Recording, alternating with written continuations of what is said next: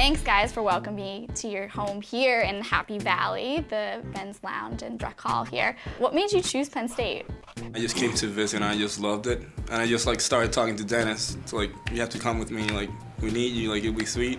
It's a great volleyball program, so we're very excited to be here. Now, is it a hard adjustment from moving from home to come to school here? For me, my English wasn't very good at all. Language difference was a big thing. Going to classes, especially taking notes in English, that was I think the hardest step. But then you guys had kind of each other to count on in the same sense. You're going through the same thing? Yeah. It's been 6 years together playing here and back home. On the court, it wasn't a big thing because it's volleyball, nothing less. You don't need to talk, you don't need to write, you just play the game. But outside of the court, that's when it was the biggest adjustment.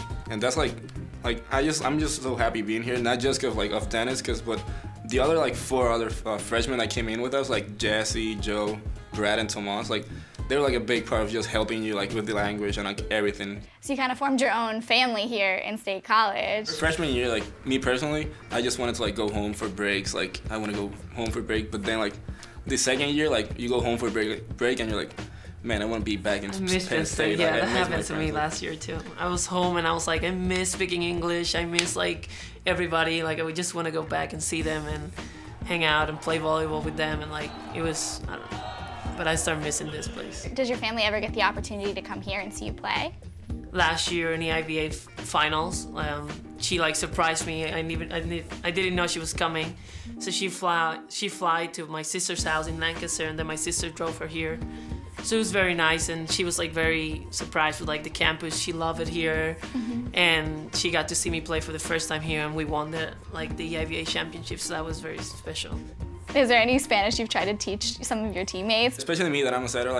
When I'm calling play, sometimes instead of saying a 1 ball or a 31 or something, they just say the numbers in Spanish. They get so excited because most of them took Spanish in high school, or either they taking Spanish right now in Penn State, so they get all excited to try to speak Spanish, at least to him, because the plays and stuff, they're uno, and so they get all excited, and they're pretty good. They're not bad at all.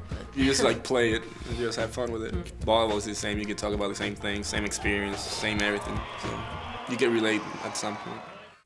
WPSU is your source for Penn State sports, Penn State research, Penn State community. But we can't do it without your support.